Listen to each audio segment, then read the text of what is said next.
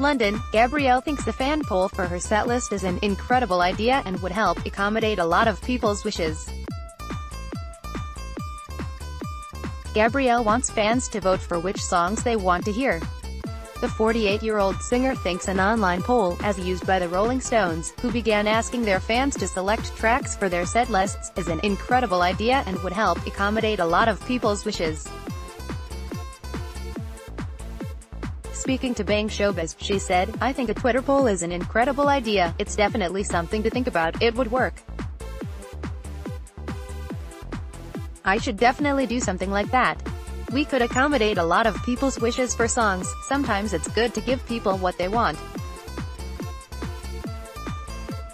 We're going to have a party. We're going to have fun. I've got the new album to play and the old stuff. It's going to be great. It's getting hard. It's got to the point where we're asking the audience what they want to hear and what I want to add to that."